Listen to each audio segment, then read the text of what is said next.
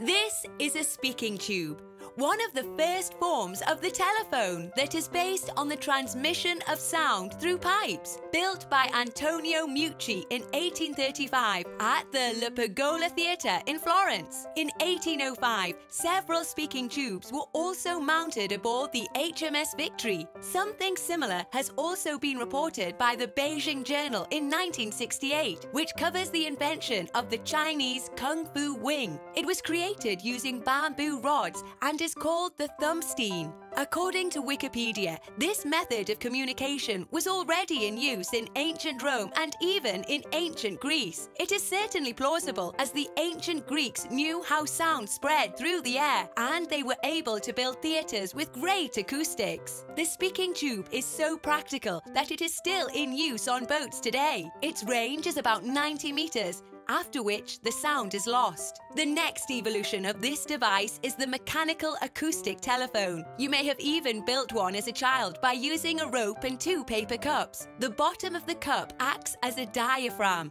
converting sound waves into vibrations that travel along the string, which the other cup then converts back into sound waves or words. British physicist Robert Hooke conducted numerous experiments with these devices. The first acoustic string phone is credited to him in 1667. This device found its greatest development in 1888 when the Paulson Telephone Company of Massachusetts designed and distributed its version to the railway companies, covering an area of almost 5 kilometers. But it would soon be replaced by the evolving electric telephone, which, despite any major improvements, has remained basically the same until the present day. The electrical telephone combined the audio transmission technology of acoustic mechanical devices with the long-distance electrical data transmission of the telegraph. The introduction of electricity in communication has sensibly increased the phone's range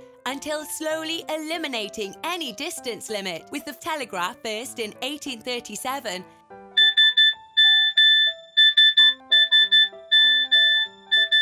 and then with the electric telephone 40 years later. Whoever invented the electric telephone is a subject of a debate for historians. In 1871, Meucci couldn't pay $250 for an official patent, and he deposited a patent caveat for $10. A patent caveat was only a notice of intention to file an official patent, and it had to be renewed every year. But Meucci had no money, and his notice expired 3 years later. Then, in 1877, Alexander Bell presented a regular patent for the telephone. This led to years of legal battle, which favoured Bell first, but the appeal sentence was never concluded due to the high costs and because the patents were already expired anyway. Only in 2002, the United States Congress asked to recognize Meucci's life and facts in addition to his contribution to the invention of the telephone. Calling from a car became possible in 1946.